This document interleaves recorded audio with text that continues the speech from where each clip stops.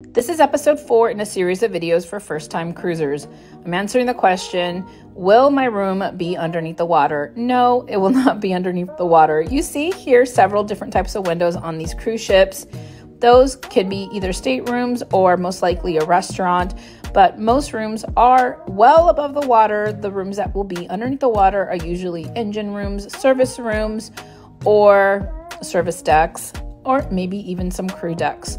But most newer cruise ships have tons of more balcony options. Please let me know if you have any questions. Happy cruising.